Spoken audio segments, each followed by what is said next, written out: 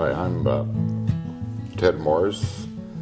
I've been building boats about 40 years, and I really like it. I was living in downtown Toronto, and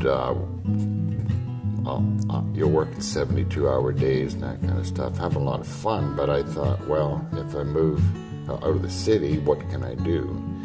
And I saw this idea. It was, building a canoe was very experimental at the time. And I thought, I'm going to do that. So I closed my studio down, moved up to Raymondhurst, and started to learn about tools and wood.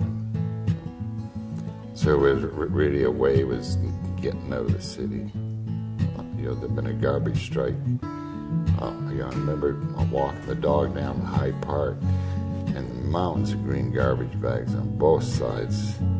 You get in the middle, and it's like you're in this pit. You think, man, this could take over the city, and that's still really clear in my mind. I'm bailing here. So that's why I did. I wasn't a paddler. I wasn't a woodworker, but I think I just like making stuff.